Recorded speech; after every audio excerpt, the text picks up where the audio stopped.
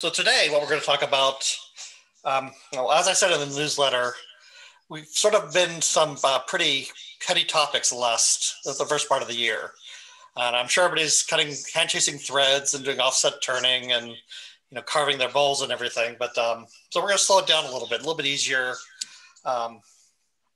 So what we're going to talk about now is one of the biggest questions I see on some of the Facebook sites. People ask, what tools should I buy? What set of tools should I buy? And you get all kinds of different answers, but what I've done is I've sort of distilled it down to what basically the 6 basic tools that be good for every new tuner to start with. I'm sure all of us have a lot more than 6 tools that we use, but this sort of like gets you going, lets you do just about everything you would want to do in turning, lets you try any kind of bowl or spindle turning you would want to try. So I'm going to switch cameras here for a minute. I think it's this one. There. So these are the 6 I've started with. So the first one's a spindle roughing gouge.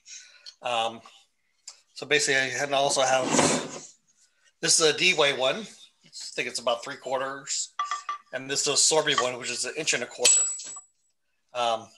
Around 1 inch is a good starting size. You see on the Sorby one, it's basically just like a bent piece of metal. It's not milled out of a solid bar. The D-way starts with a solid bar and they mill it out. The only thing to remember about a spindle roughing gouge is this for spindle turning. So that's in the name. You don't want to use this on a cross-grain bowl with the grain running perpendicular to the lathe bed. You only want to use it when the grain's running with the lathe bed. And that's about the only tool you really have to worry about grain direction, but that's only for spindle turning. Next is a 3/8 spindle gouge. So this is that's a Thompson. I made my own handle for it. So it's 3/8. There's a nice little fingernail grind on it. So that's just your basic one, and I also have a Sorby one. So there's a little bit of narrow grind on it. But those are both 3/8. Next is the dreaded skew that everybody hears about and thinks is scary. But we're going to look at it a little bit, and they're really not that scary. To do a planing cut is pretty straightforward and easy. The one secret, which we'll get to, is when you're cutting and you're holding the tool, you always want to keep your cut at the center point or lower. You get above that center part, that's when you get the catch. But we'll talk about that a little bit more today when we're turning our gonk. Next, you want some kind of parting tool. Again, this is a Thompson. This one's just a straight parting tool. You can also get,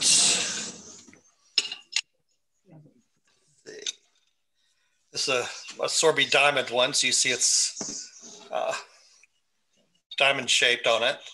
So the sides. So what this does is this, when you're cut in, this gives you a little bit of clearance so it doesn't pinch as well. Where this one, you're not going to get any clearance, so you sort of have to take it out and widen your hole as you go down. But either one, you can also get, this is a thin parting tool, which I got from D-way. And I say it's, again, just, it's thin. That's claim to fame. So if you have a really expensive wood, or if you don't have much wood that you don't want to waste as much, it's about half the half the width of that one. And that's a D-way tool. So next is a 1/2 inch bowl gouge. Now, one thing, this is a Sorby. You want to be a little careful when you actually order them. Sometimes when you buy this one from Sorby, they'll call it a 3/8, because in the UK, when they measure this flute width. That's what they measure. When you buy it in the United States, they measure the bar diameter. So this is a 1/2-inch bar, a 3/8 flute. So, but in the US, just you'll give them the bar size. And places like Woodcraft usually translate into US sizes. So you don't have to worry about that. But if you are over in England, you want to buy a bowl gouge, just keep that in mind. You might end up with a smaller gouge than you want. And the 6th tool, I'm just going to throw in, it's a round nose scraper. I actually did have a negative rake grind on this one, but that's just, I wanted to try that out. And this is just a 1-inch, so it's not real thick, but has a little bit of meat to it. And that's a D-way. So those are the 6 tools we're going to use, and we're going to basically use mostly these 4 tonight. And the next month we'll use these 2 to turn a small bowl. So put these aside right now. But if you're looking for a set, if you don't want to shop individually for all these, Sorby has a set with these 6 tools in it. It's about $300, a little bit over $300 retail. When it's on Sorby days, when they have sales, you can get it sometimes down to about $250. I've seen it. Also, if you don't want to go for that much for new turners, Benjamin's Best has the same set for just over $100. So that'll get you going. Does anyone have any questions about tools or have any additions they want to throw in there? Did I miss anything that if someone would rather have than these 6? Tom, are those special ferrules with the screws in them? These are from Cindy Drozda. I got them from her, but I guess Mike, is it Husselak? Also sells a similar thing. What they are is aluminum insert. Yep. So I can take this out, and I can use that handle for a different tool. So the blue's a 1/2-inch, red is 3/8, and then there's a gold one which is 5/8. It just lets you. I mean, if I was going to do a demo or something, I could take a couple handles and all my steel, and be a little bit easier to transport. It's also easier to sharpen the tool if you take it out, because you're not playing with this handle out back here. Hey, Tom, the only thing I would advise someone if they were buying their first bowl gouge, I would go with a 3/8 versus the 1/2. I have both, and the 1/2 stays in the rack most of the time. I just prefer taking less of a cut. It's more comfortable for me. Is that a 1/2-inch 3/8 bar? It's a 3/8. Yeah, it's a 3/8 bar. Yep. Yeah, that's why it does take a little bit less of a cut, so this is nicer. The only thing I didn't like I do have a 3/8, and I thought about that, but for me, it has a little bit too much vibration.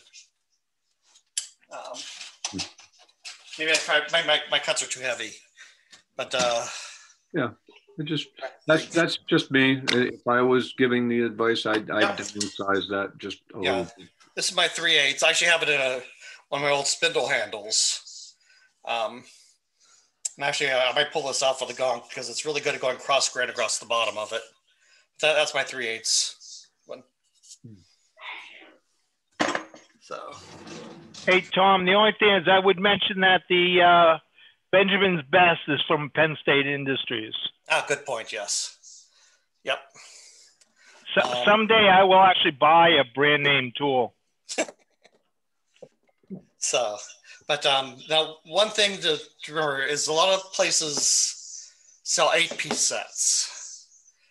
And in the 8-piece sets, you get like 3 different spindle gouges, 2 different SKUs. Usually you don't get a bowl gouge with them.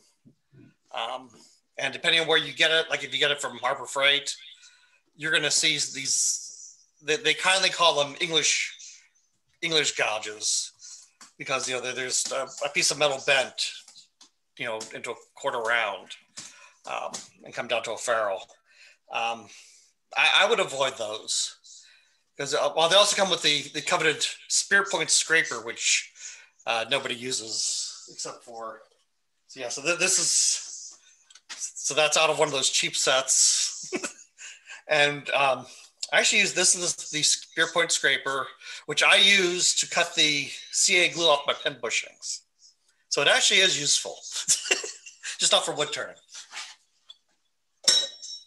But yeah, so the 6-piece set that like Sorby sells, that they sort of hit the sweet spot as far as useful tools that will do a lot that you want to do without duplicating things, without giving you too much fluff. So good. So any comments or talk about contents? If not, we'll get on to turning a gonk.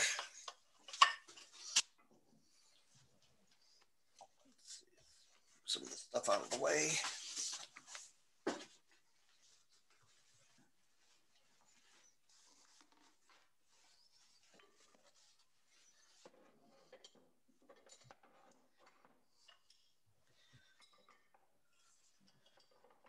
So what are we going to make today?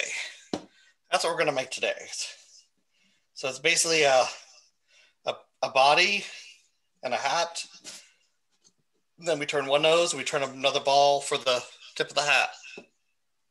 So it's all spindle turning, all the grains running, up right parallel with the lathe bed here. And we're going to play a little bit with color. We use different colors on the hats to make it whatever. And so that's what we're going to do. So we're going to start with turning the body, and we're going to turn the body and turn a little dowel on top to go into the hat, just to hold it there a little bit firmer. Then we're going to make the balls on top. And so to do this, what we're going to start with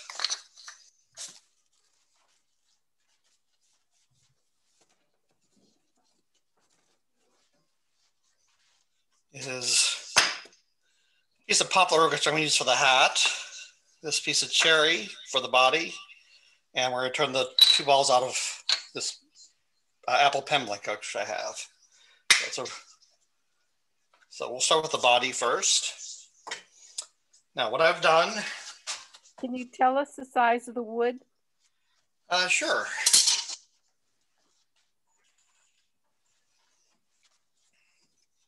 So this is, let's see, it's about 1.75 inches square, and it's probably about just over 4 inches long.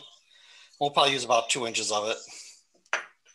The hat has to be a little bit bigger because you want the overhang.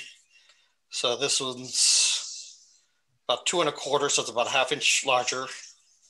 And this is 7 inches long, but again, we're probably going to use like half of it. And then the pen blank is about,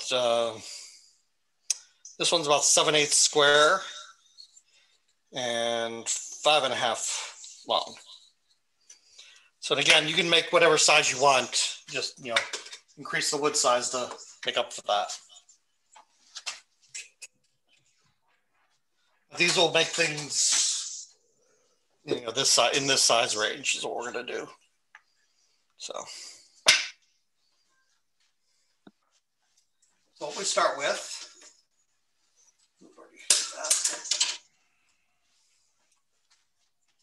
is first, this is just a center finder.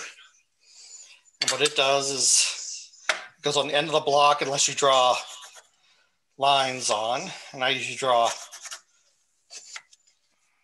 4 lines in each direction. And then what you do is you end up with a place where you can probably just eye up the center then to be in the middle of all those lines.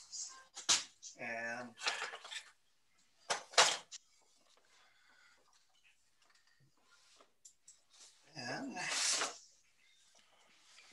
lost my center punch. So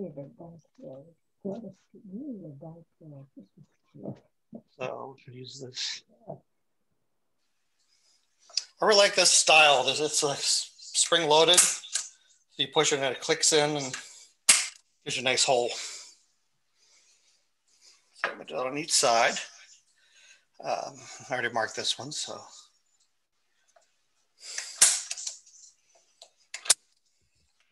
Harbor Freight sells an automatic center punch, which is what Tom's using, for like $3. It's awesome.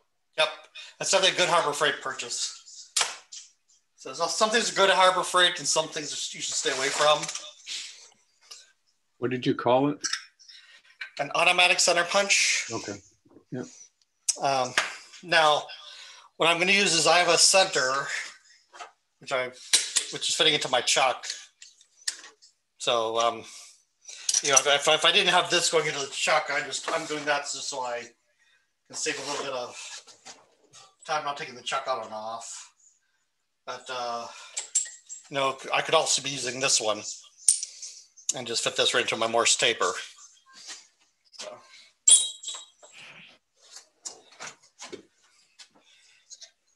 It doesn't really matter which type of center you use. This is, it's not an actual step center, but it's modeled after the step center. Step center is a brand name. So like these that just fit in your chuck and they tighten up. So we don't have to worry about taking the chuck on and off all the time if I'm doing a lot of different turning.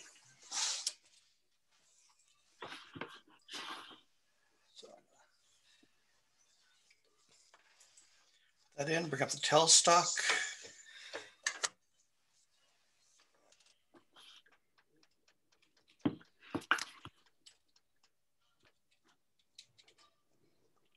Turn it up. Make sure. With my tool rest in, make sure it's clearing. Always hand spin, make sure you're not going to hit anything.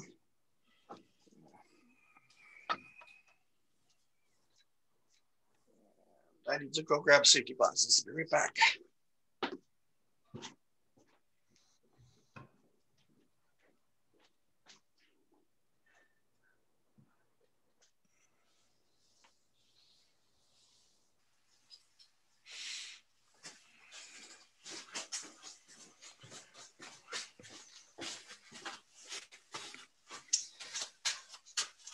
Okay. Now, ideally, if you're not giving a demo and talking to people, I should use the full face shield, which goes on, but it's sort of hard to be talking and give a demo when you're wearing one of these. And I will wear this next week when we're doing the bowl. But for spindle turning, things are captured in there. And I'm not too worried about things flying off there. So let's go with glasses for today. Don't tell the AAW.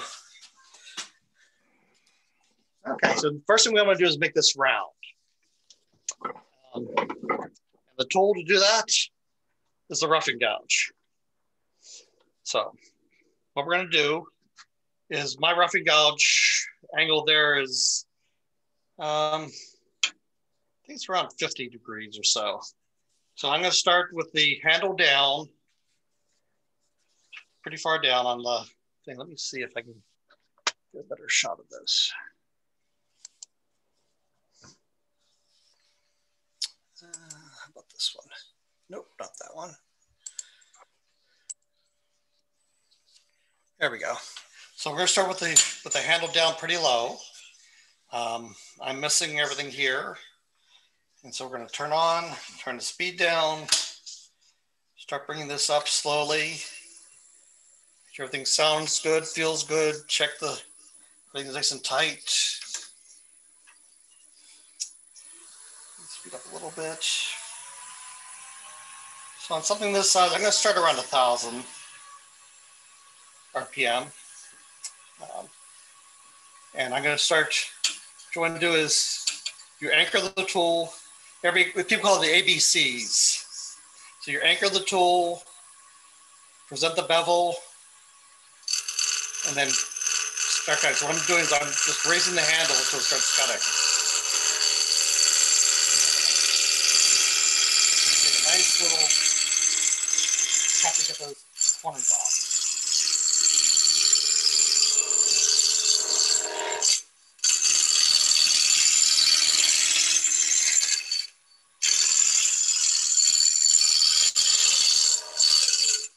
The nice thing about this, the roughing gouge, you can run it this way, that way. It doesn't really matter. If you put your hand over it, you can stop the shavings from hitting you. But there's really no. It's a very friendly tool.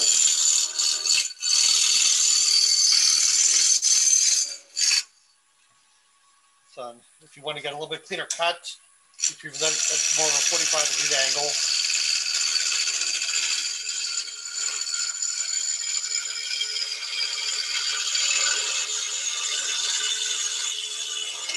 And I have it cutting right about on the center line. So we can slow it down. You see we're starting to get rounded edges there. So a little bit to go. And so I'm going to turn the speed up a little bit now. So now I'm about 1600. And we'll get this, take it all the way to round.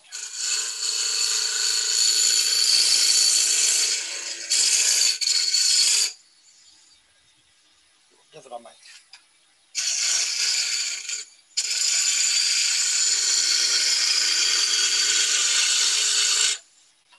And one thing you can do is you're rounding, you can put it on and see. It doesn't bounce around, you're pretty close to round. So you can stop it, take a look. And I still have a little bit of flat there, a little flat there. There's some flat. So finish this up.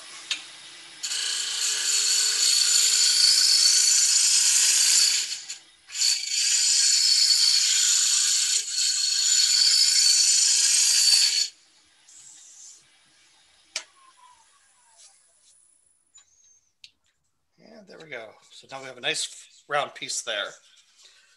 Now I'm gonna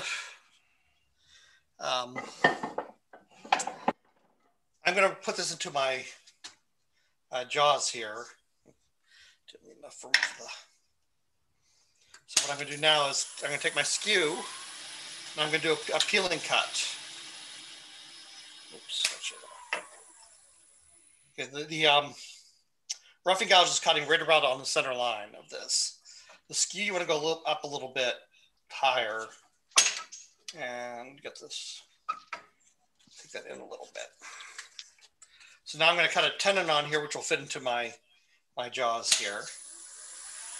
And for the peeling cut on a skew, you take it, anchor it on the tool rest, drag the bevel, and then lift the handle, and you start cutting.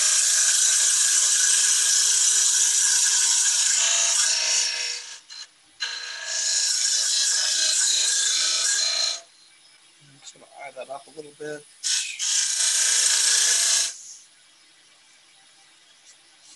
And for these jaws, it's a slight dovetail. So I made a, I don't know if you can see the dovetail in there. So there's a little bit of a dovetail. And again, the other thing is, which I'm going to make, is this needs to be flat here. So I can use the skew as a scraper in this case. Just scrape with it.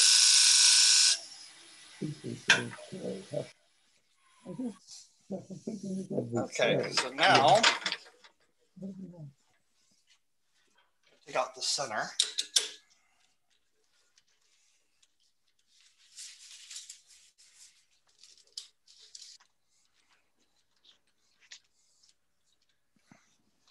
In. So what I'm going to do is I'm putting in the jaws, but I'm not going to tighten it all up yet. So I put this back in that center punched hole I made. So that's going to make sure this is going to run as true as possible. You always go get a little bit of difference going into the chuck and flipping around like that, but hopefully not too much. So,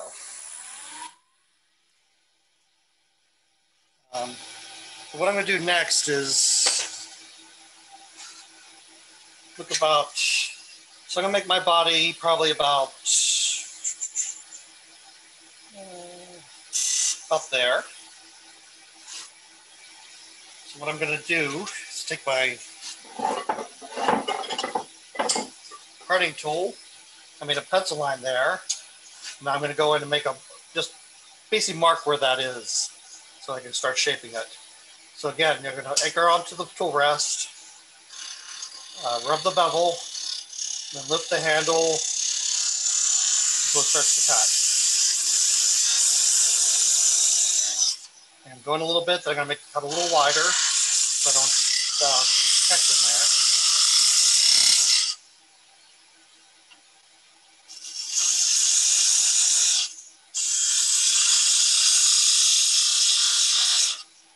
There we go.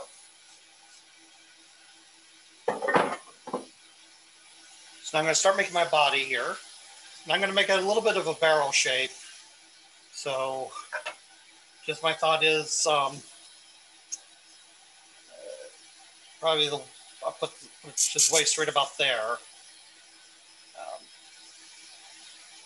That's roughly 1/3, 2/3 golden mean, somewhere in there, but it looks good to me, so that's what I go by. So now I'll start with my actually let me get some of this out of the way so it's not rub.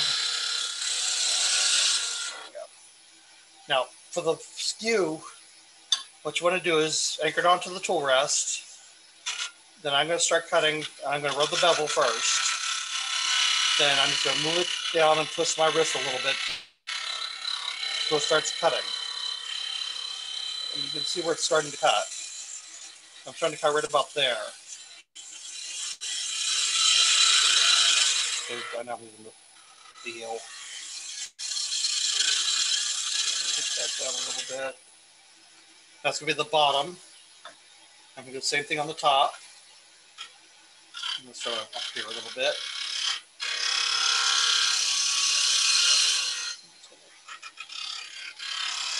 If you're doing a planing cut, it's pretty simple and straightforward.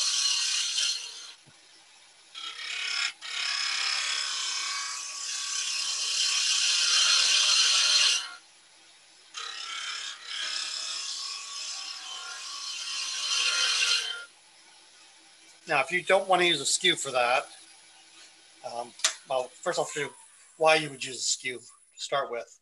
If you look at that finish, back up.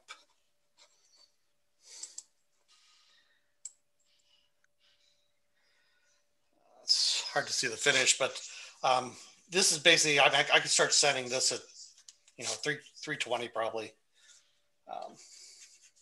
Skew gives a beautiful finish right off the tool. So the best you can probably find. But let's say you don't want to use the skew yet. What else could you use? Well, you could keep using this little roughing gouge. That's going to work fine. Oops. Need to make that a little lower for the roughing gouge.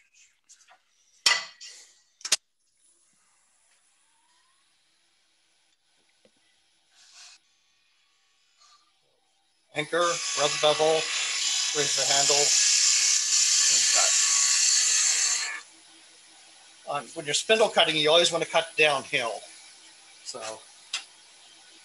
I from the bigger diameter to the smaller diameter. And just roll it in there.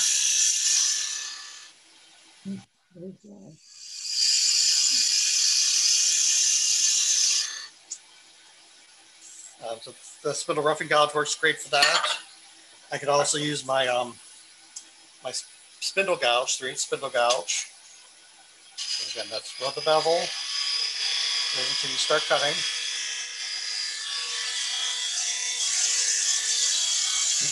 Roll that down.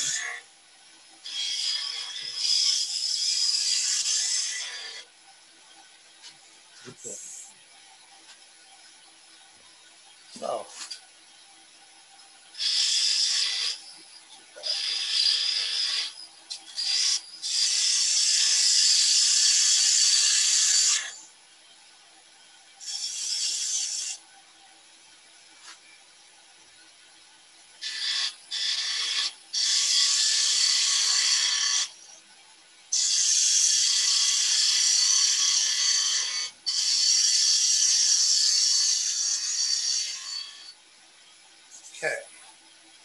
So now what I'm going to do, I'm going to pull the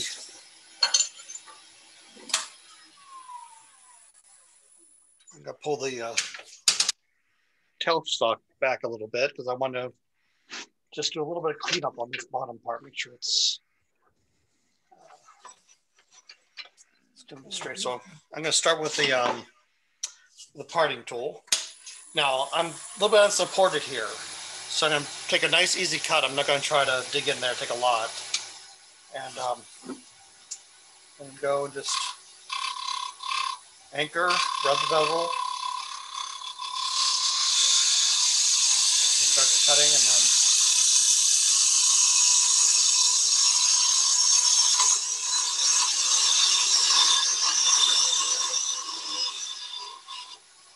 there we go. So now my bottom is nice and straight. I made the bottom a little bit concave, so it's going to rest on this outer spot here. It's not going to rock on the middle at all. So, so now I still have a lot of wood in here. We're going to make that little dowel. I'm going to do that after I do my sanding. So I'm going to sand this, put a little bit of finish on it, and do that while I still have a little bit of support there. Any questions or on any of the tools? So I'll start around 240. Put my speed down. And I'm going to be using, this is Abernet.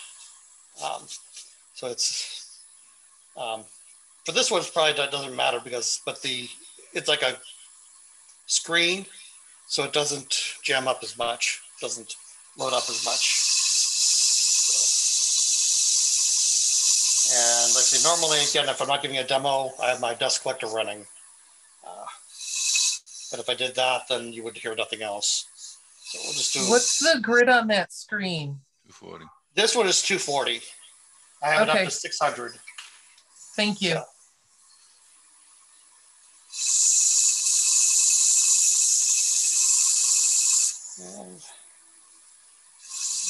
So that's 240. Doesn't take much. If you make clean cuts, the sanding goes pretty quick. Now next week we do bowls. Yeah, that's going to be a little bit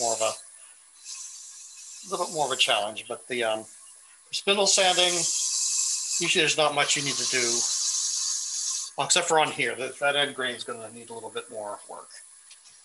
Do you have a reverse direction when you're sanding? That's good. To tell the truth, I almost never do.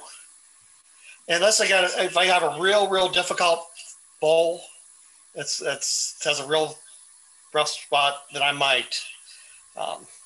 But usually no. Usually, if I'm going forward, is all I really need.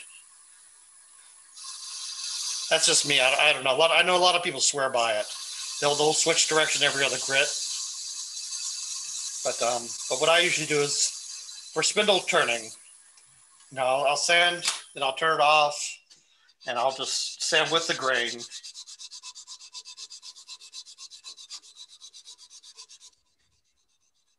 And that'll pretty much get all the scratches out.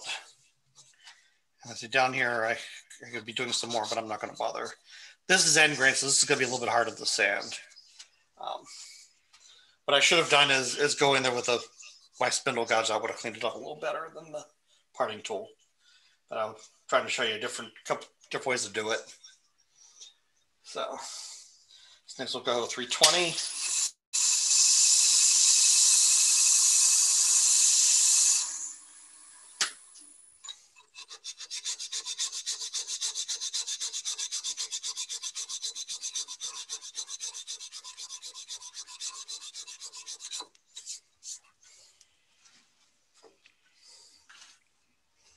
And we'll stop there.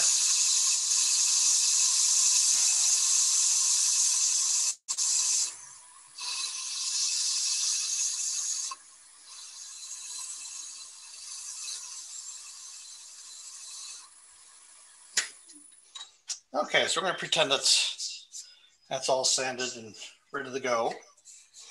So next step is, well, this is on the lathe. I want to put a little bit of a finish on it. So what I'm going to do is first thing, I have some denatured alcohol. I'm just going to take that and I'm going to clean it up a little bit.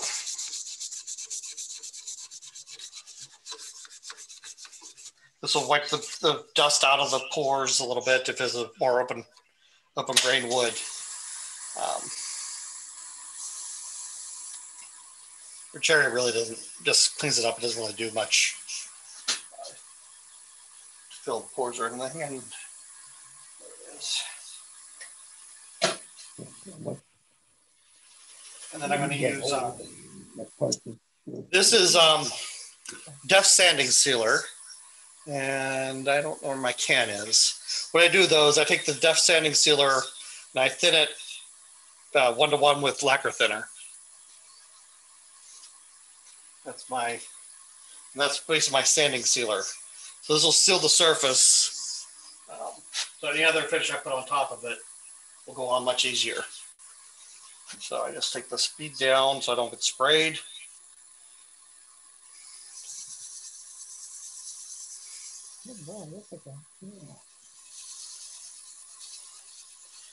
See, this will soak in pretty well.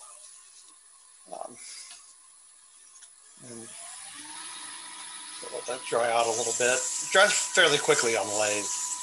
You know, it's spitting. I'll put another coat on of that.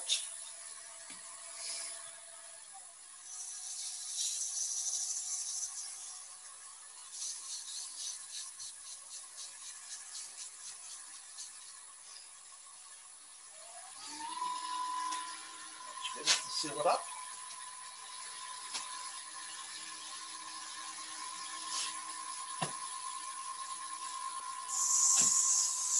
Okay, so that's dry already. And now what kind of finish should we put on this? Now I'm going to be wanting to glue the fur on here for his beard. So I don't want to do any wax or anything like that. So what I'm going to do is use a friction polish. Where is my friction polish?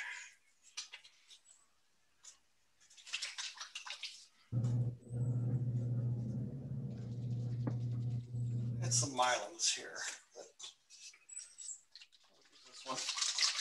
This one's old, so hopefully it'll still work. Mylans is a little bit fresher. And you can also make your own friction polish. It's if you want, it's just equal parts of boiled linseed oil, shellac, de-waxed shellac, and denatured alcohol. So just equal parts of those and you can make your own friction polish. So what I'm going to do with this is put it onto a little towel, and wipe it on.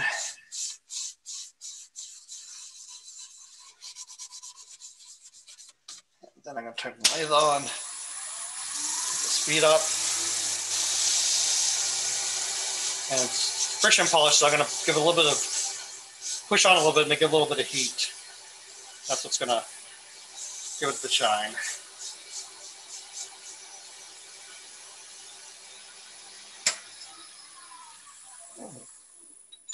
There we go, nice and shiny, nice simple finish. You can put a couple coats on there if you want it to build up a little bit. Though it's shellac and alcohol, so it's not going to really build up much. Because the alcohol dissolves the shellac underneath it, so you really don't build up, but it does it here.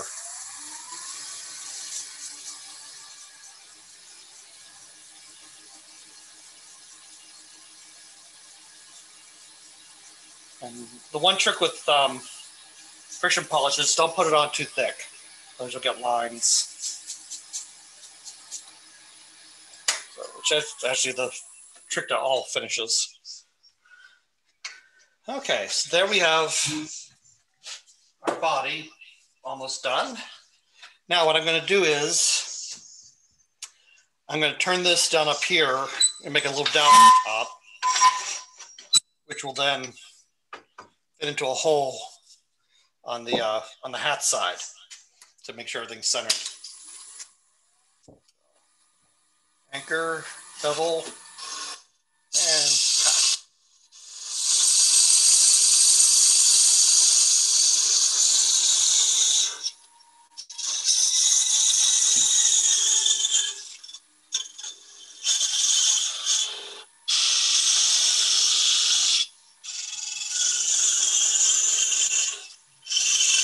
I'm just gonna nibble away at this.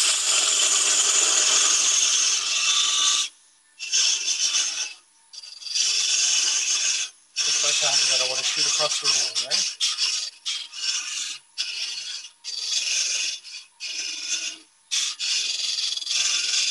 And let's see.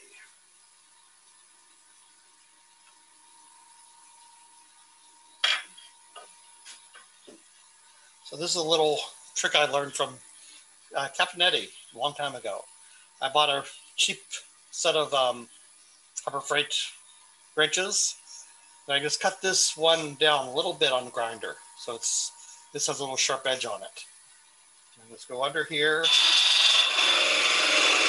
that. And I get a perfect.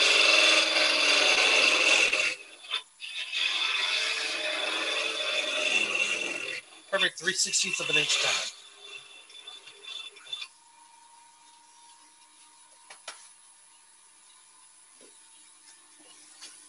Okay, so I'm going to cut up here a little bit more.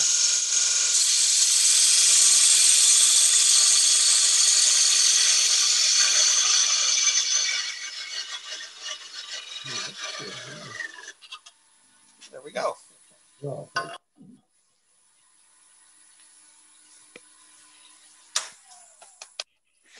So that's the body.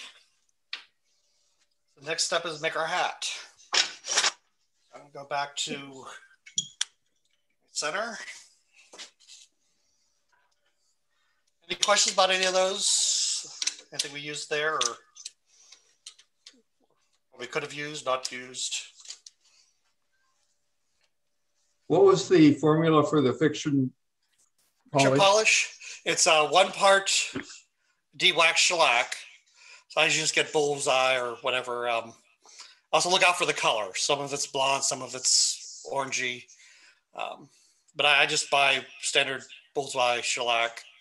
1 part denatured alcohol, which is the thinner for shellac. Then 1 part boiled linseed oil. You could probably also use something like walnut oil or something like that, but boiled linseed oil is the original. And that's also called, in Captain Eddie's parlance, that's OB shine juice. So, it's basically the same as Mylan's friction polish. What was the total length of that body, finished length? Oh, finished body?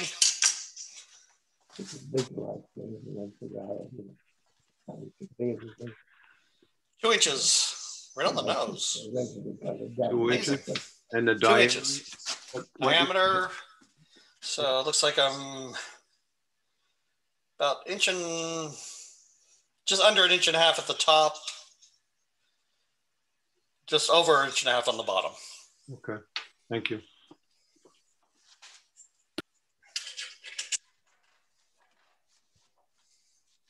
Okay, so we're gonna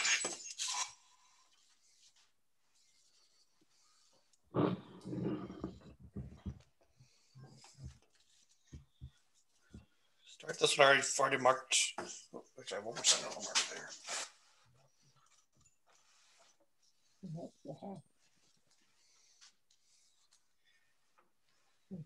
So I've already marked my pencil lines on there with the center finder. You can also just eye this up since you're turning it round. And if you're off a little bit, it'll fix itself as you turn it.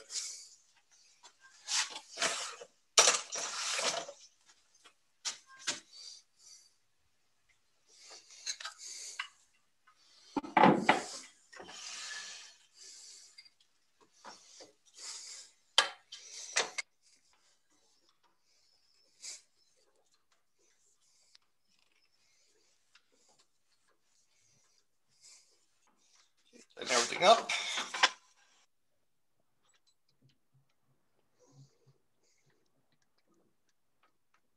Okay, so now we gotta make this round. I showed you a little bit of doing the peeling cuts. So basically, how do you guys want me to make it round? What tool do you want me to use? So we can use the bowl gouge, we can use the roughing gouge, we can use the skew.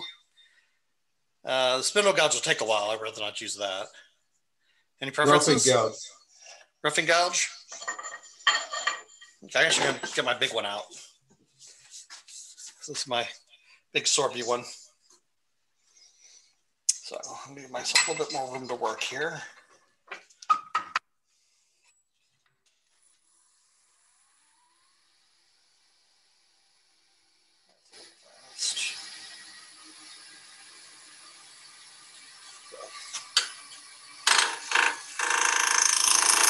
Okay, so I'm hitting the bevel now, anchored on the tool rest.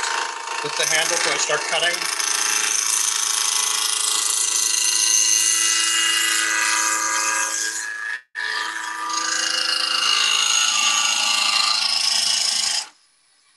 The other thing to notice is I'm not moving just my arms, I'm moving my whole body. Let me put that up. Where'd my mouse go?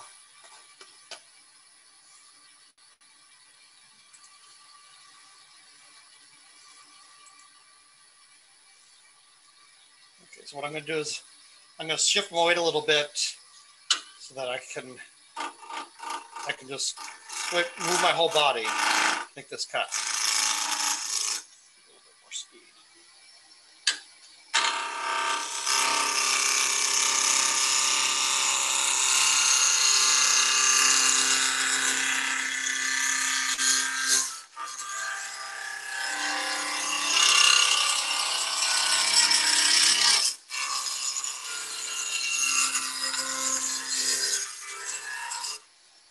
One thing, my tool is still a little high.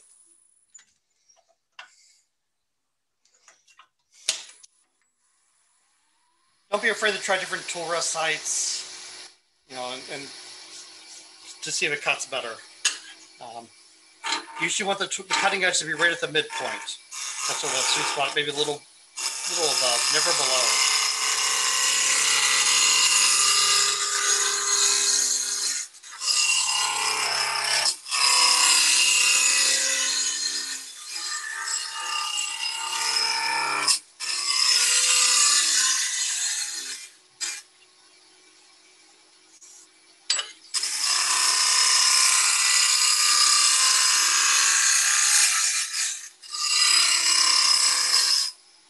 Getting nice shavings off. So there. That's it.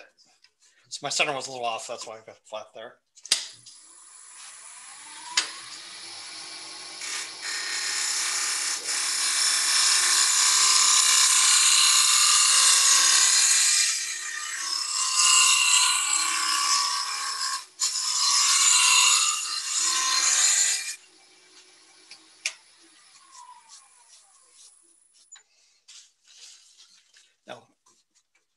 Okay, so now I'm all around. And true confession wise, I usually will reach up here and touch it while it's still spinning, but that's sort of a no-no. So. So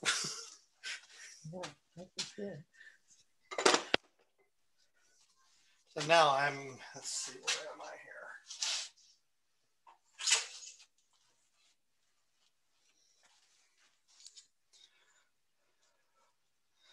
So I'm right around just over 2 inches in diameter. So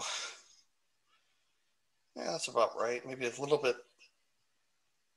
Yeah, that's good. I think I'll keep it there.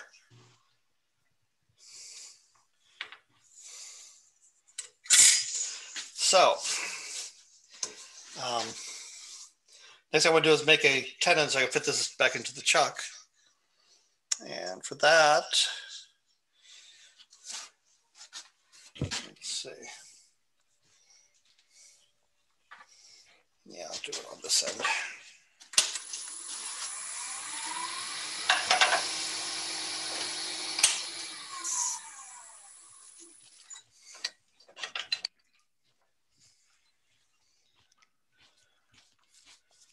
So then kind of with the skew, so I can put the tool rest up a little higher. Skew usually likes the tool, rest up a little bit higher on the blank. Anchor, bevel, and there's the hand to the peeling top.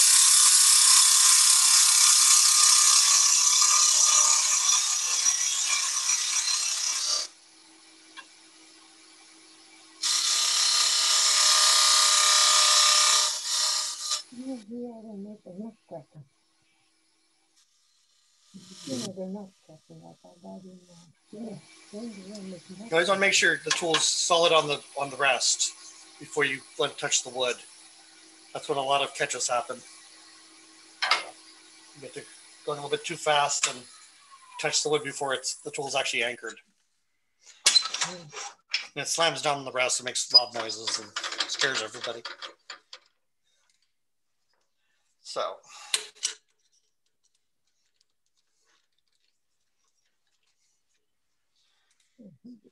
When you make these tenons, you want to try to keep them pretty close to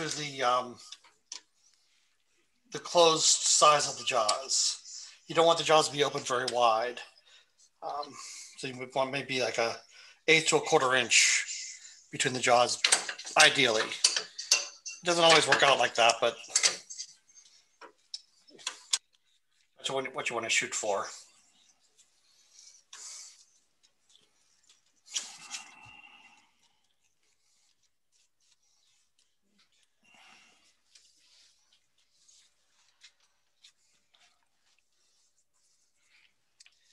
Now let's switch back to the overhead.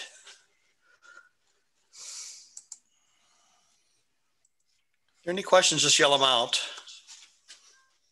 Okay, so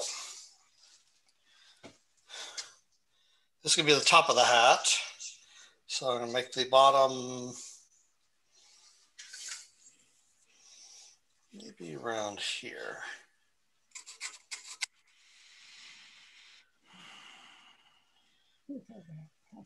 Now I'm going to make a pointy hat. You can make top hats, you can make bowler hats, you can make sombreros, whatever you want to do. We're going to go for the classic design today.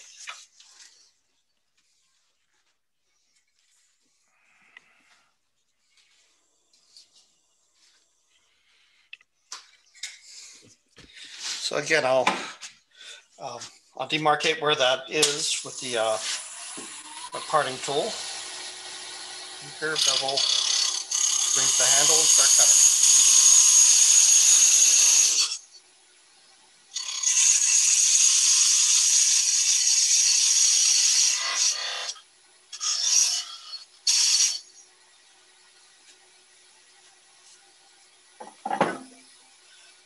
Okay, so now we'll go use the spindle roughing gouge now to start getting our shape. Anchor, bevel, cut.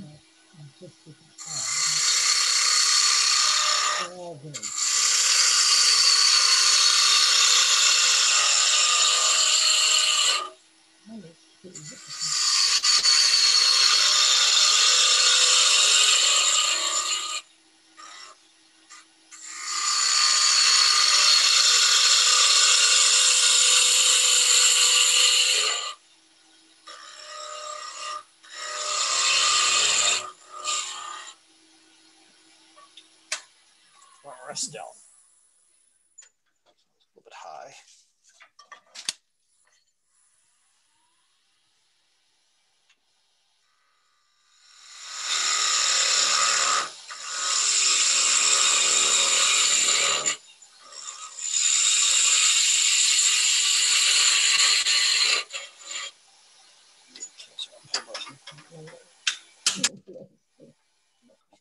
Towards the way.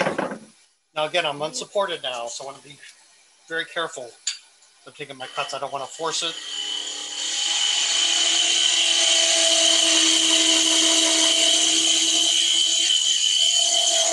You can hear the vibration because I'm hanging out so far.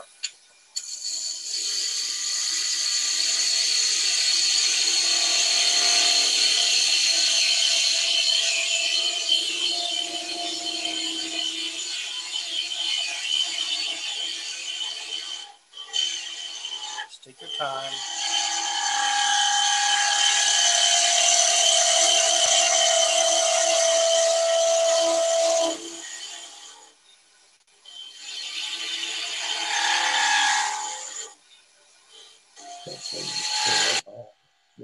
Yeah, that's what I mean. You have to know what you're doing. Measurement too. That's what you have to have a good idea.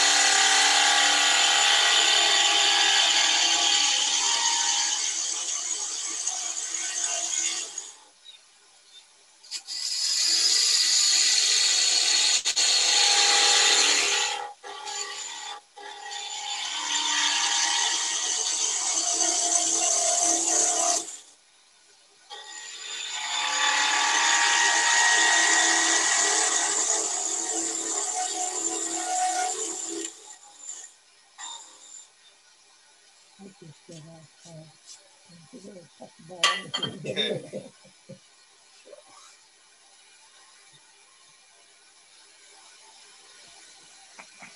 Just take my. That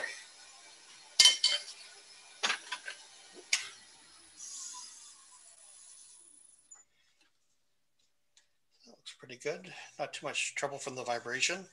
It's going slow enough. I wasn't making curves or anything. So now what I'm going to do here at the very top, where I'm going to be drilling a hole, I'm just going to take my skew and make sure that's cleaned up a little bit.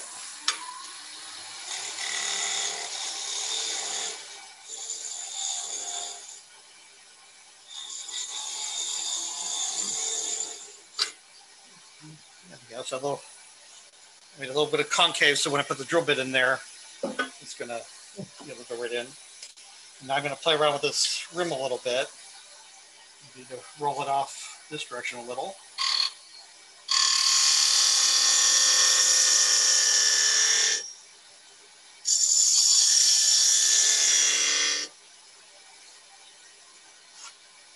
Put this in a bit more.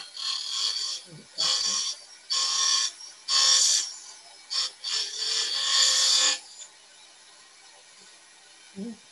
748, trouble is 25.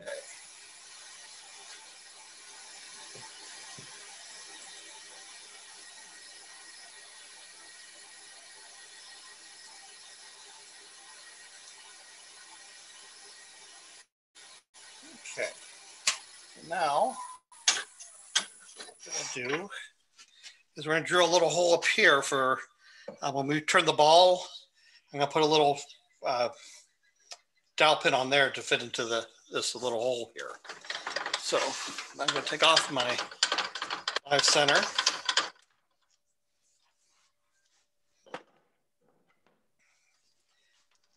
Use a Jacob's chuck into my tail center. And this is the magic Gonk hat drill bit. It's scientifically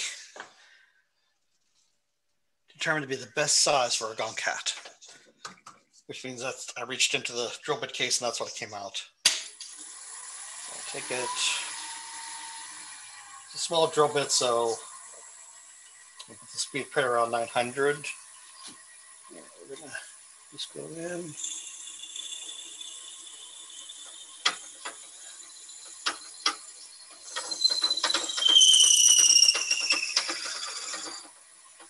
Okay.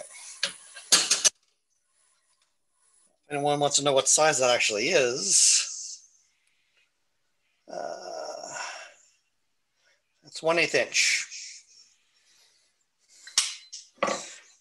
So the one thing you want to make sure is that you leave enough meat around the outside there so you don't start breaking away.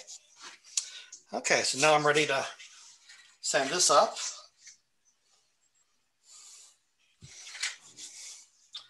And I'm gonna start around 240 on this one.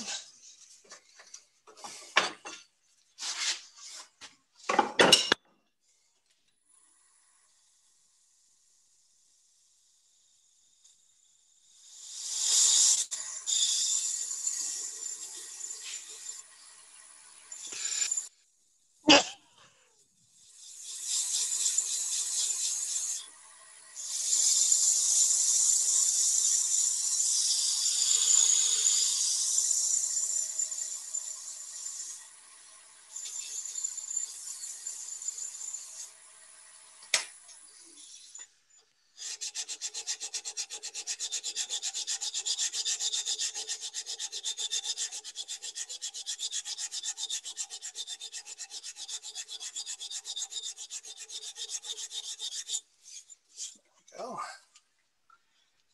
And next 320. And I think I'm going to stop there because I'm going to color this. And if you go down, if you sand up too high, a lot of times the color won't sink in. You'll burnish the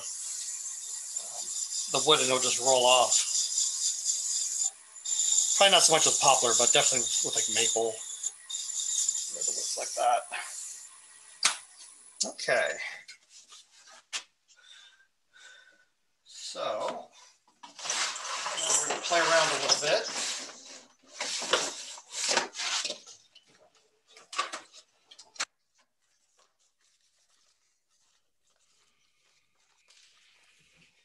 So I think,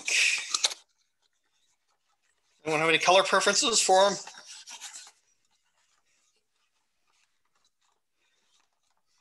I'm thinking a green hat. What do you think?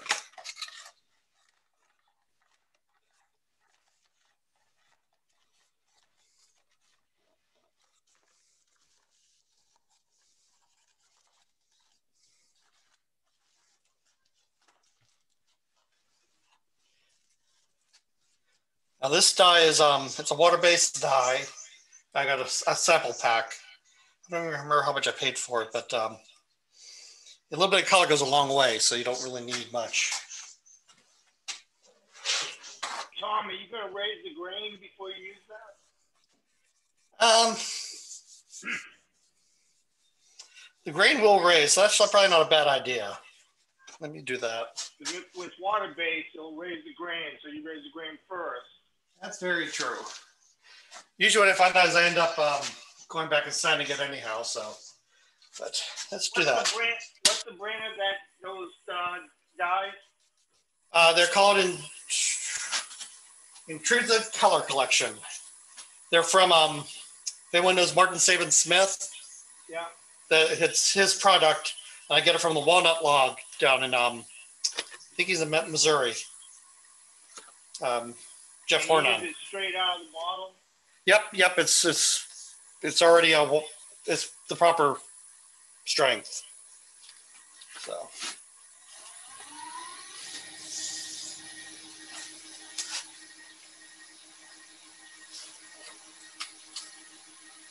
They want to see that. That's the box. You get 12 different colors with it.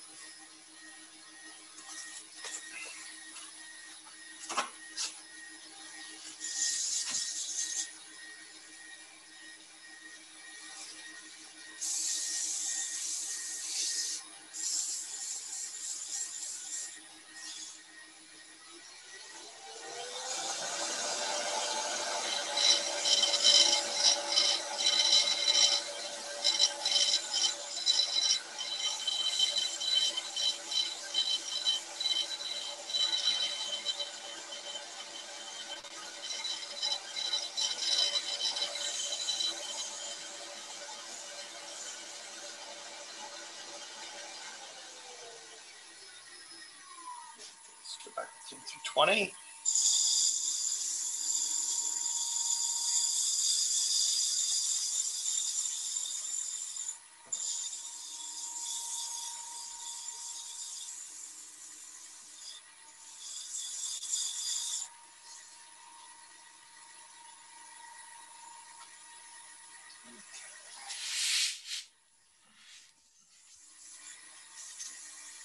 Any sawdust.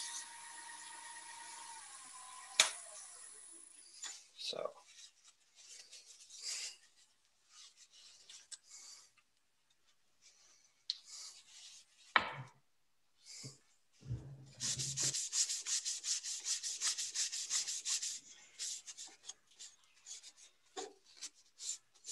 So usually I put these on so I can still see the grain shining through.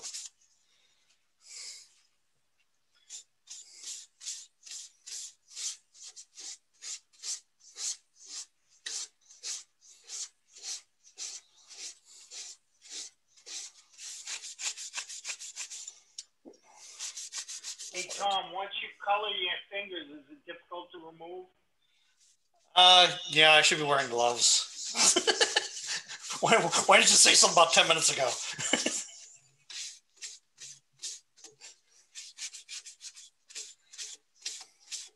That's okay. I'm working at home, so no one's going to see. Yeah, but is it hard to take off? Yeah, it is. You got to wash a couple times. It doesn't come off with soap and water easily? With enough soap and water, but it's not easy. My fingers will be green tomorrow. Now, one thing I did forget is this thing's going to be overhanging a little bit. And I forgot to do the underside. So.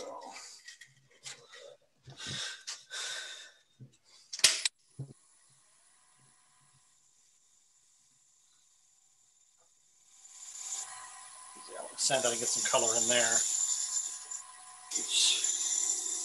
That's going to be visible.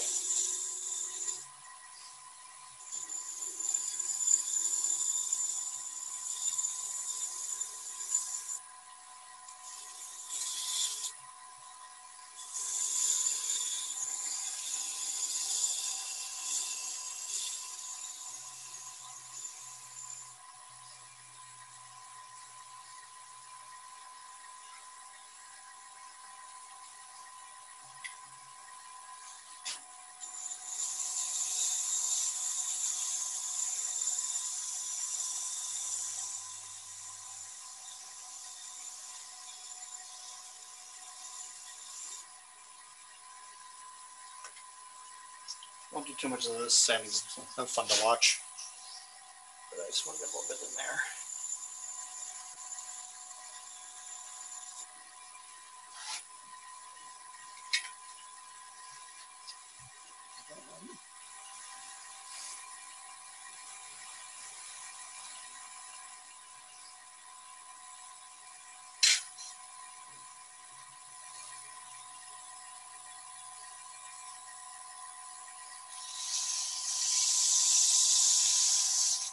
There we go.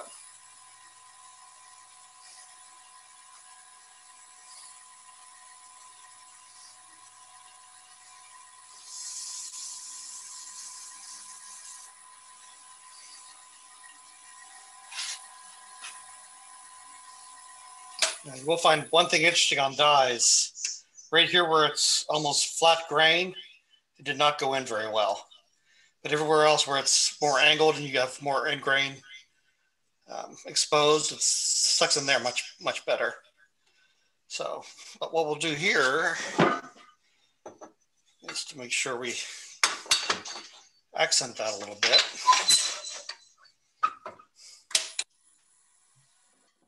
Skew, just a little V cut. Just accentuate that.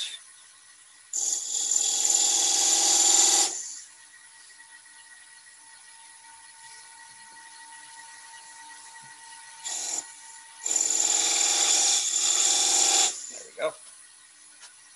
A little bit of a hat band. Okay, so the next step is we drilled for the top ball, made that, colored under there. So now we got to cut this off pretty much flat. So what I'm going to do is again use my parting tool.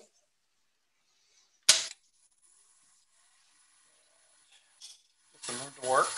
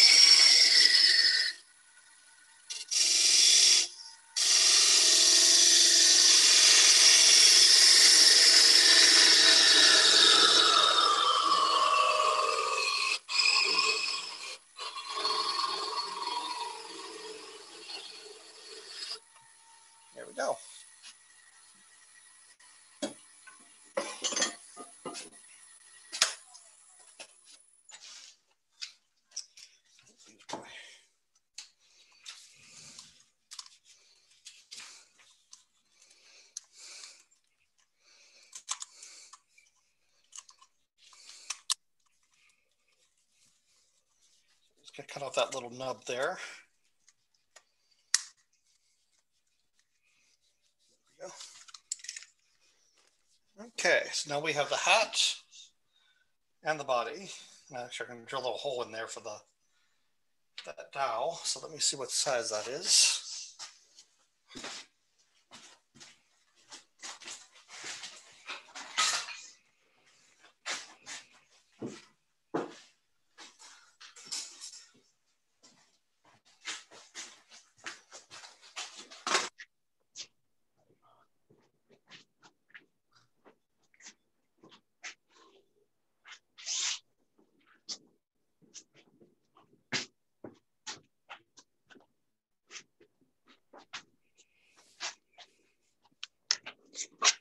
Okay, so here's a trick I like.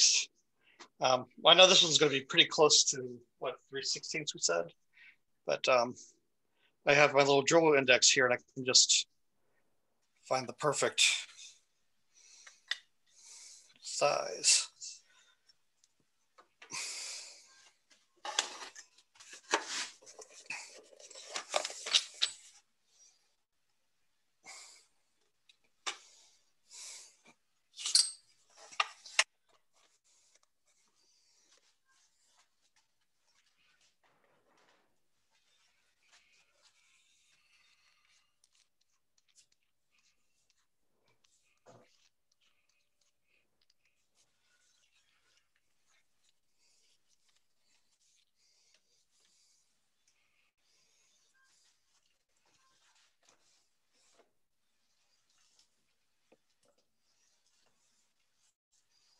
Oh, and I forgot.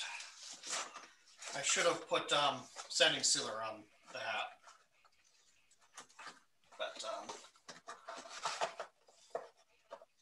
we'll skip that for now, just because it's a little bit. I don't want to wait for it to dry, so we'll do that after it's all together.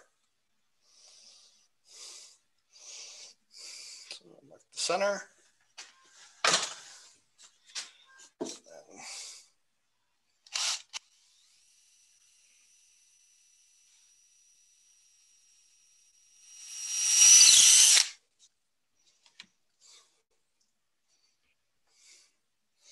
There we go. Okay, so now next we're going to turn the top off the hat and his nose, and we'll be all ready to put them together. So,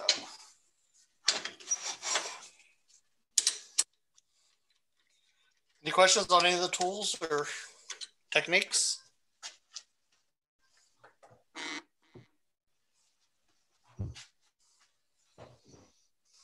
I assume that hat's about 3 inches. Good point. All right. 3 3/4. 3 3/4. And the base is right around 2.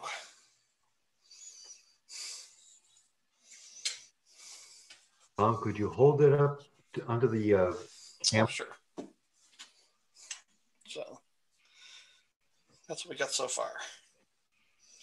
So I undercut that a little bit.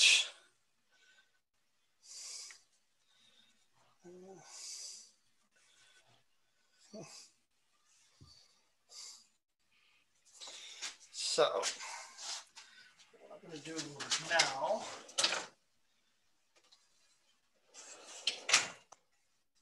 switch to a different chuck with a different set of jaws.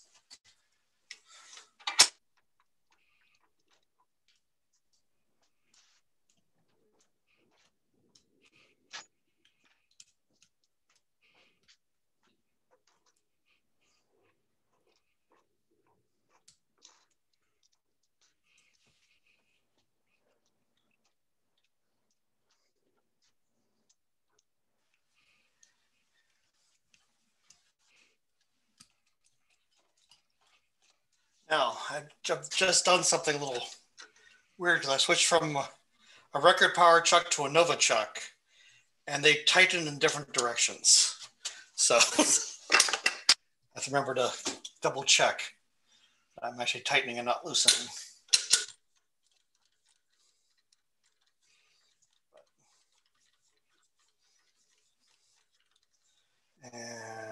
Actually, I should not have done that yet.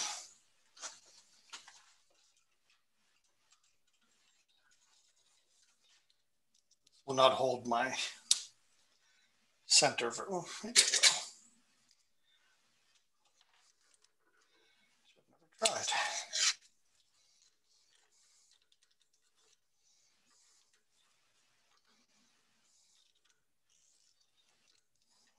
I guess that'll hold.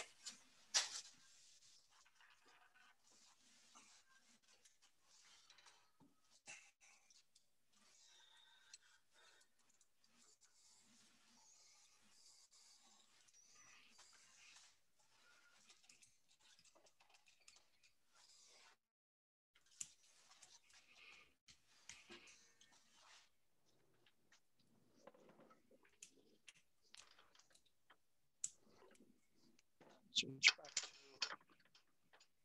turn between centers.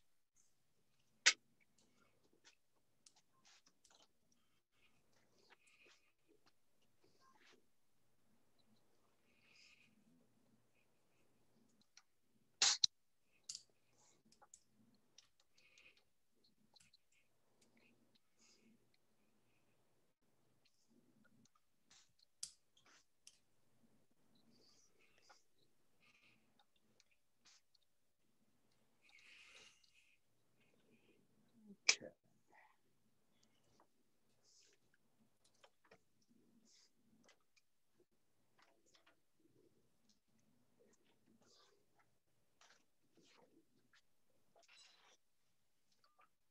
Okay, so a nice small piece of apple here. And I'm gonna crank the speed up pretty high. Just take my skew and do a bunch of peeling cuts here.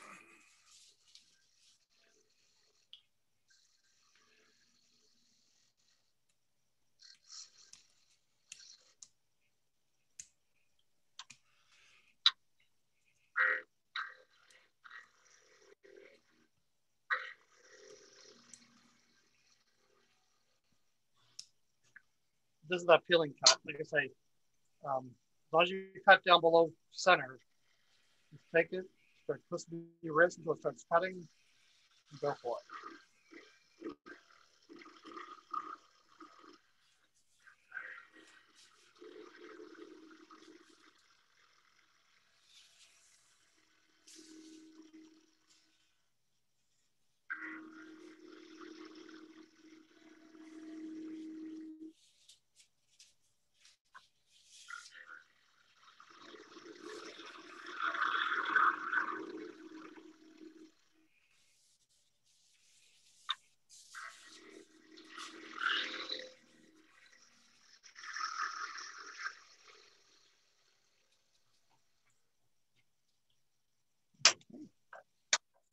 Now we're round.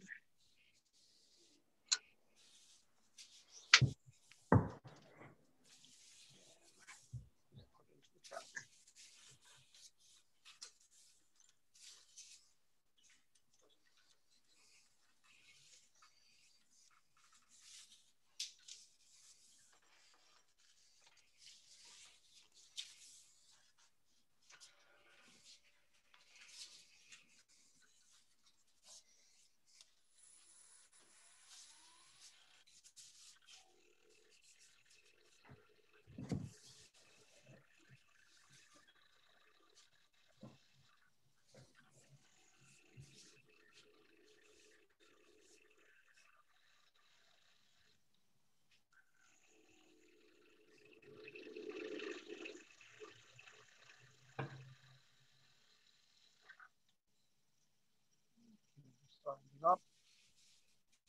Side of one.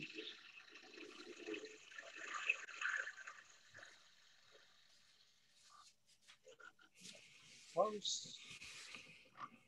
So what we'll do is mark.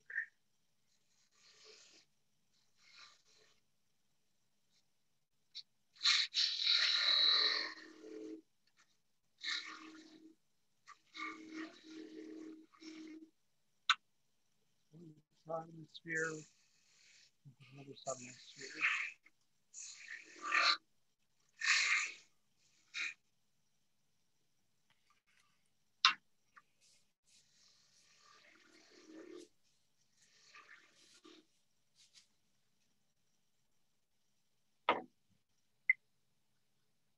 The spindle gouge and just take it and swallow the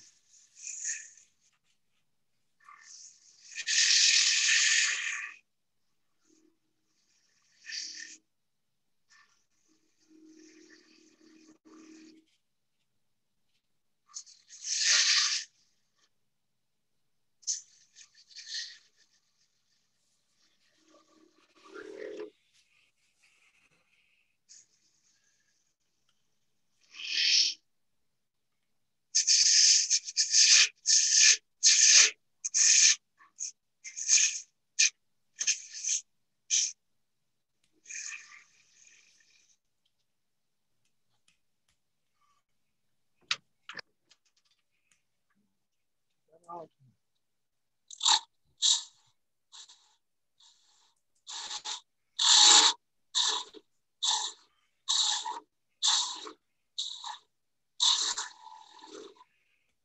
I'm working in towards the chuck, just so I don't give it too much stress against the supported edge. I'm going to start taking a little bit more.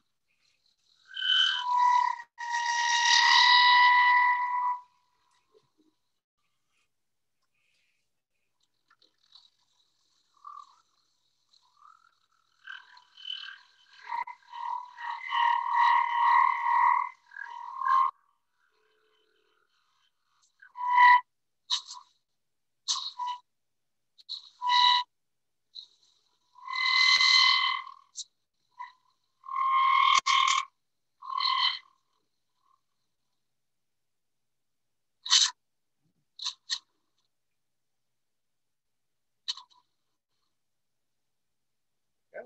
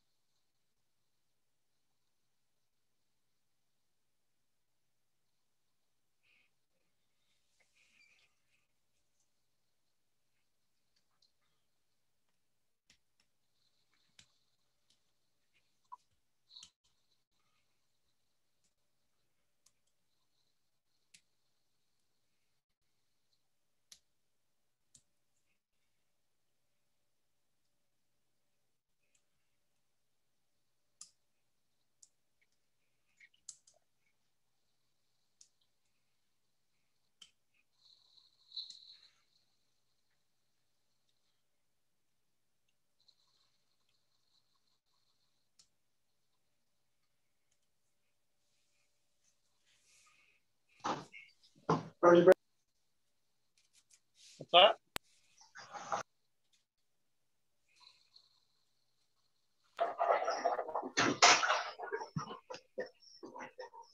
Microphone is unmuted.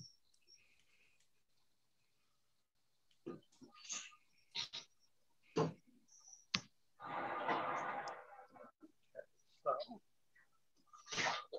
gonna take down that little part there. Parting tool. Yeah.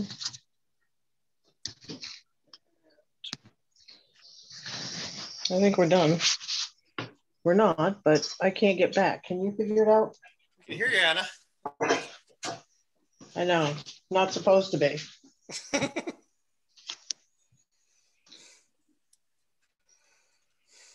He's still running.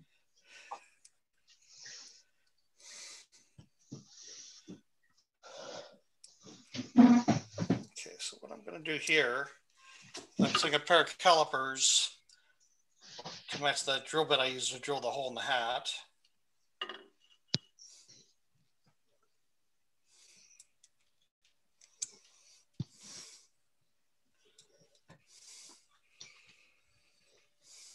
There we go. And I'm going to use that to make sure we get this middle valve down.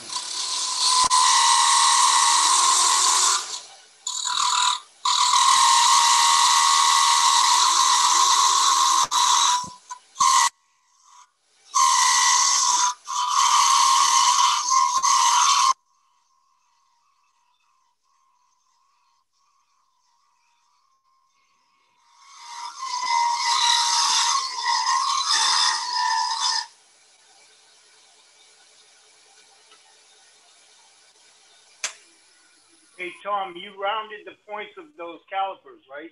Yep. Yeah, those points are nice and rounded. So these are my grandfather's. They've been rounded a long time. He wasn't a turner, but he used them a lot, I think.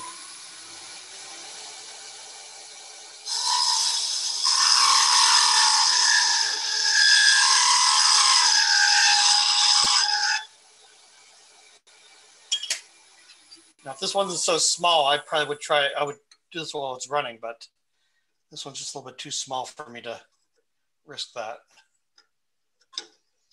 I'm almost there, so what I'm going to do is do a little bit more sanding. Still.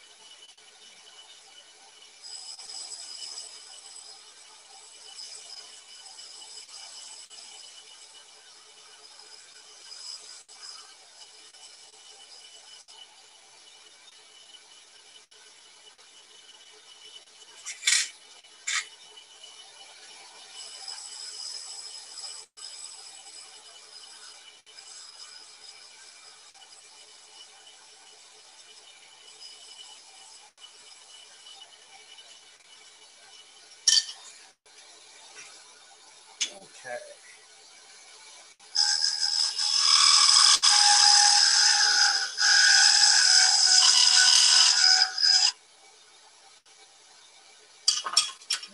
This should be pretty close, if not. Just a bit more on top there.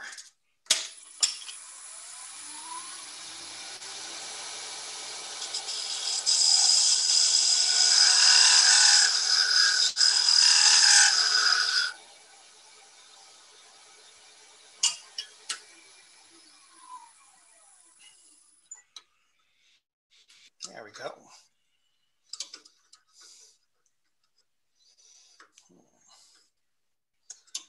Maybe a little bit more there.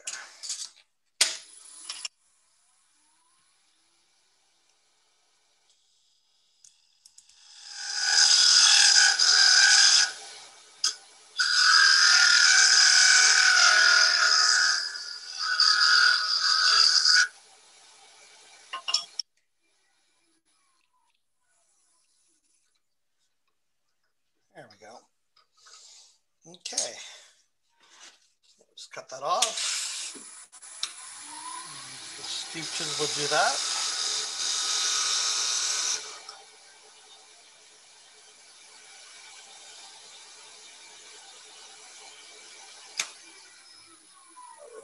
Third piece on.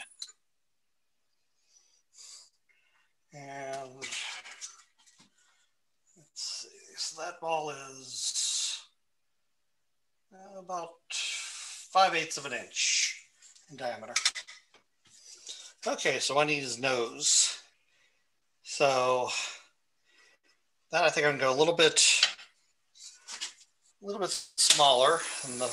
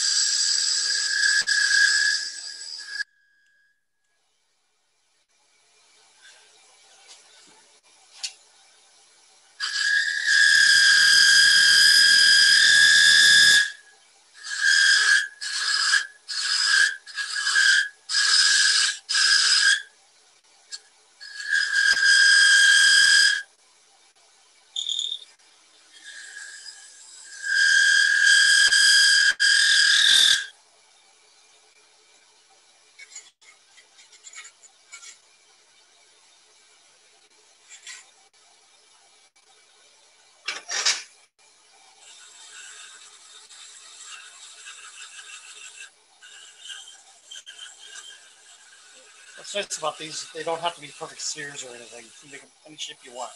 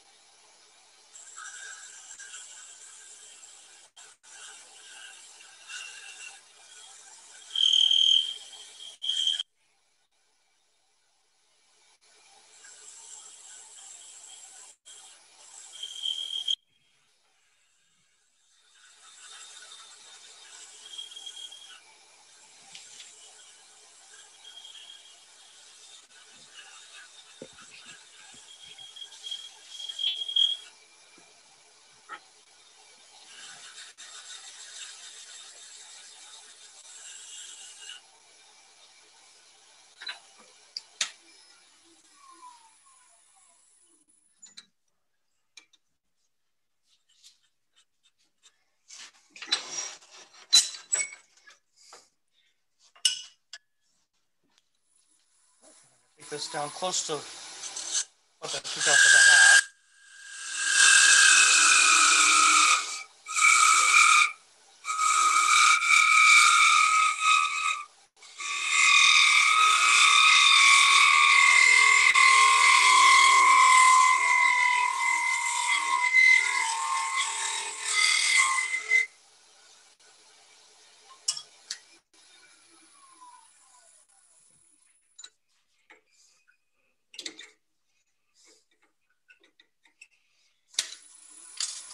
Close.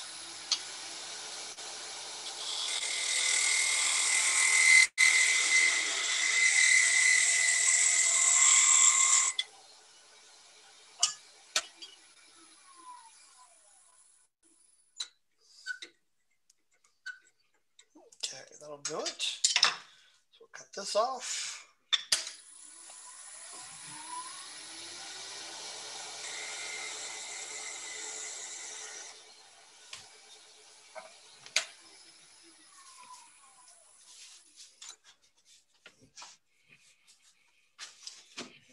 Okay. So, got his nose now. So what I'm going to do is figure out where I want his face to be. I think I'm gonna pick that because I don't know. Don't really see that as being anything special. So we'll put his nose right about there. Went up a little bit higher because I want to give enough room for the beard to grow around it. So, get my drill.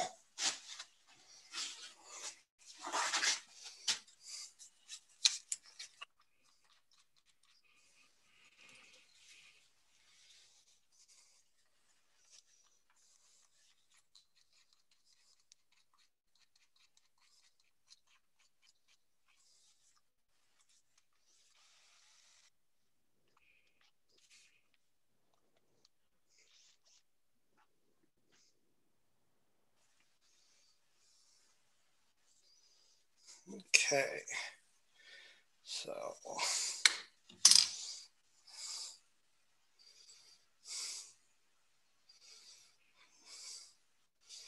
it's right around there. As you can tell, it's all a lot of precise measuring here.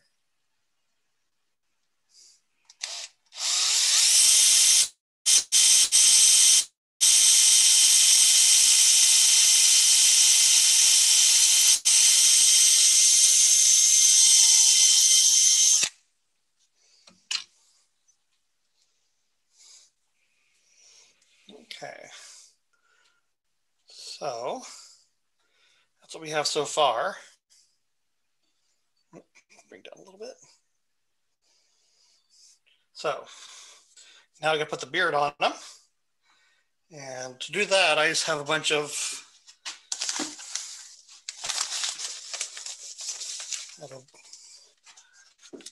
different colors here for make them, you know, a redhead, blonde, a bit of gray beard. Hey, that'll look good. Tom, we'll go gray. What's the beard material? It's some kind of fake fur I got from Amazon. So it's on a cloth back. And this stuff is not very good. It's just not very thick. You can get better stuff, but this does the job. But there is definitely better stuff out there. So, but you can get at Michael's, Hobby Lobby. Oh, yep, also black. I think we'll go with gray for this one.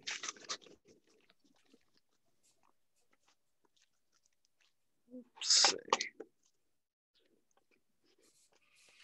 So I'm going to switch this over to that one. Nope, not that one. That one. Okay. So now the only thing that when you cut this though, so we're going to take this. It does not take very much. You can see where I cut out for one I already made. So it's not very much at all. So you're gonna see how much you need. So I'm gonna go there to there, and then down to about there. So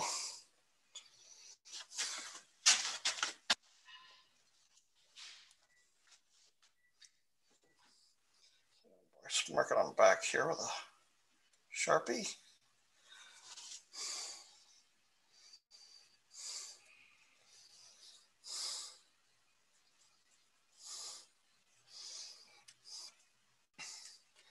Now, I think the thing about when you're cutting it is you don't want to cut into the hair.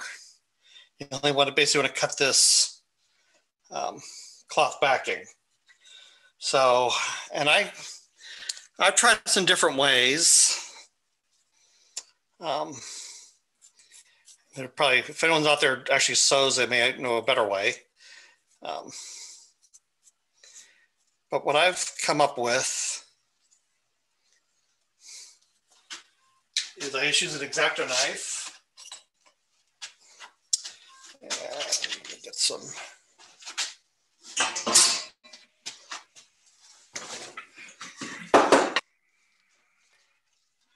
board.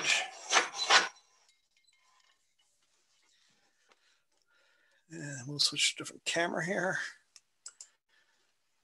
Go back overhead. So what I'm going to do is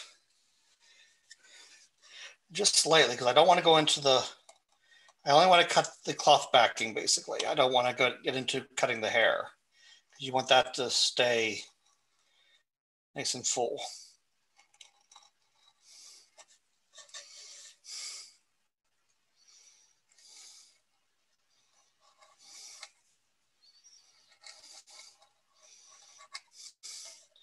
I've seen people do this with scissors, and they're just really careful to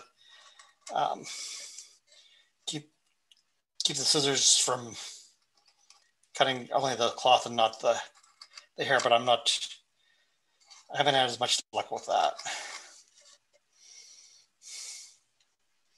Tom, have you thought about using a vacuum cleaner to kind of suck on the hair to pull it straight away?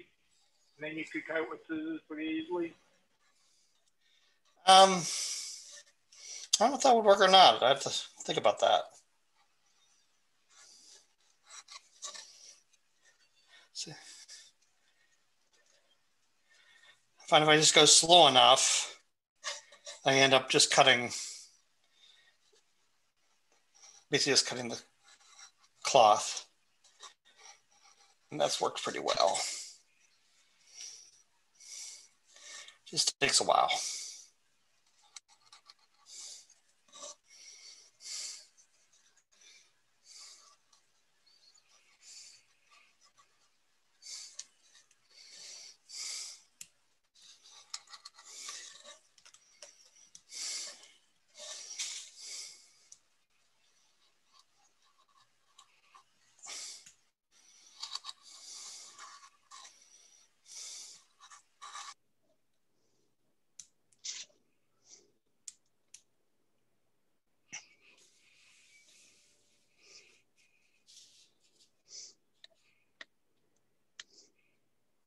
There we go.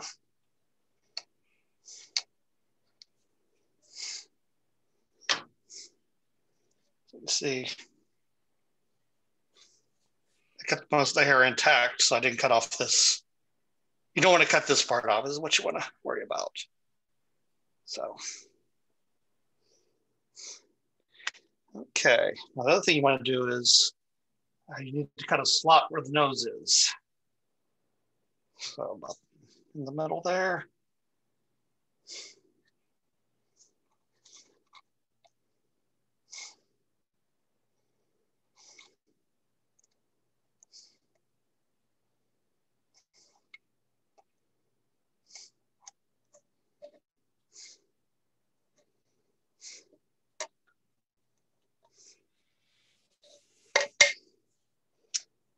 Okay, so now, oh, not big enough yet.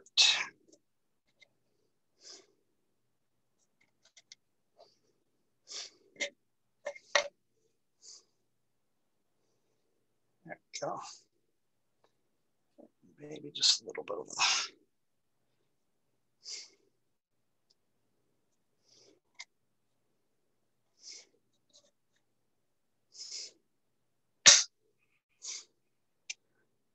The trick is you want to get the beard up around the nose. I know we're on it. So, one thing I want to do is move this on, and then I'll put the nose in. Okay, so now you can use, probably fabric glue would be the better choice, but I'm gonna go with thick CA for now.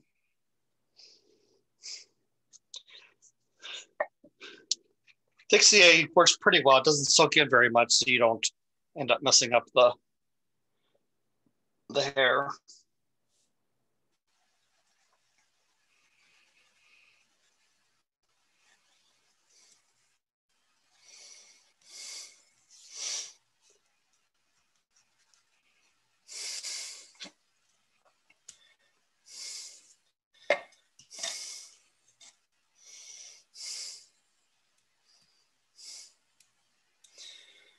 I want to make sure this goes right to the top of the body. And also to each side, you want to make sure there's glue underneath.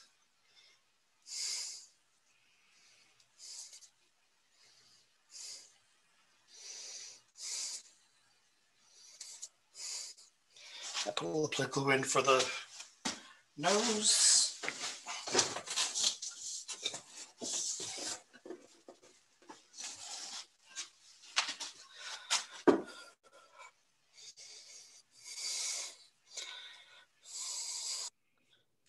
There we go. A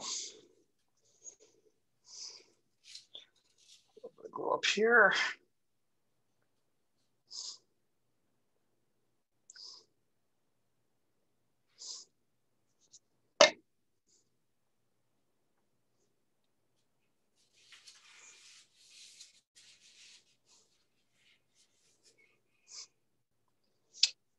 Glue from the top.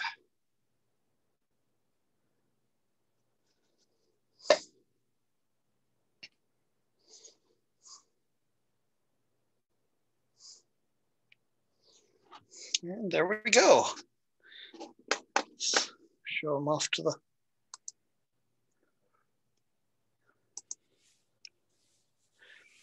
There he is all together.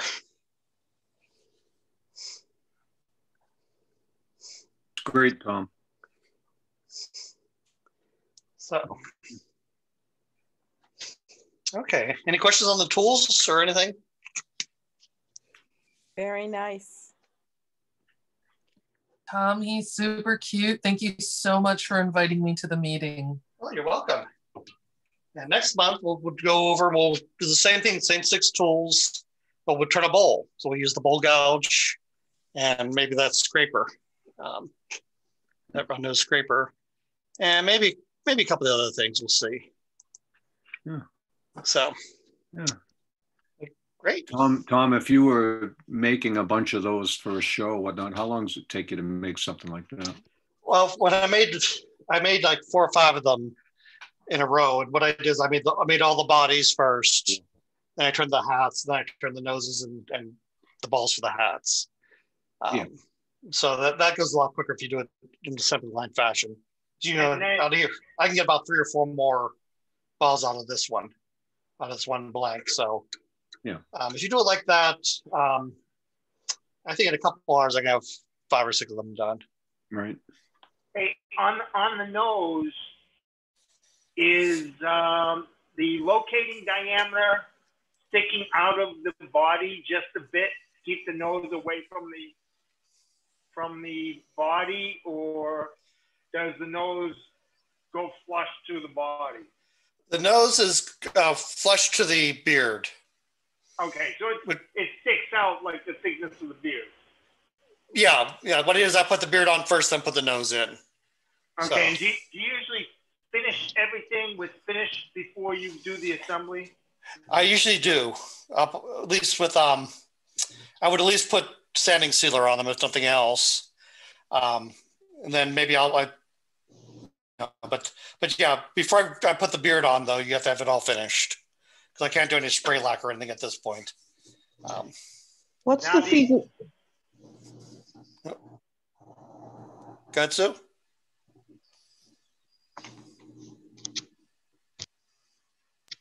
It was me. I was wondering what the feasibility of turning the ball on the hat. That's something you can do. I like having a different color. That's why I do it separately. Okay. But no, you can definitely do the ball in the hat. Make the one piece. You actually make this whole thing one piece and then just put a nose in. It's the other way to do it. And if you do that, you can paint the hat. You know, if you're better at painting than I am, you can do that and get separate the colors a little bit. But I like using different wood though. I like the different textures, different colors for the wood. So, in fact, I think one of the YouTubes I sent in the newsletter, I think he did a one-piece hat on one of them. Someone. And like I said, I've seen different kind of hats.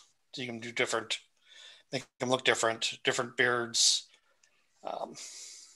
different hairstyles. So you can do a lot of different things with them. Let your artistic nature come out. It's really cute. Does you. the shop cat play with it?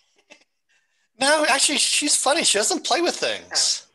She's not much of a player. She scratches a lot of things, but yeah, she's not a player. She runs around. She'll scratch almost everything, but toys are not her thing. So. Well, it was a good demo, Tom. Thank you. I enjoyed it. Good job. Thank you. Good. I hope people got something out of the tools too. That was the big thing to try to make that all work out. Well, being a newer lathe user, I would just like to reassure you that yes, it was very useful seeing which pieces were what and what they were supposed to be used for. So thank you for that. Oh, great. Thank you. Glad you enjoyed it. Good job. So come back next month. We'll redo it, and this should be back up on YouTube at some point fairly quickly. I guess Elliot does a good job getting the things up there. So now I just try to figure out how to get myself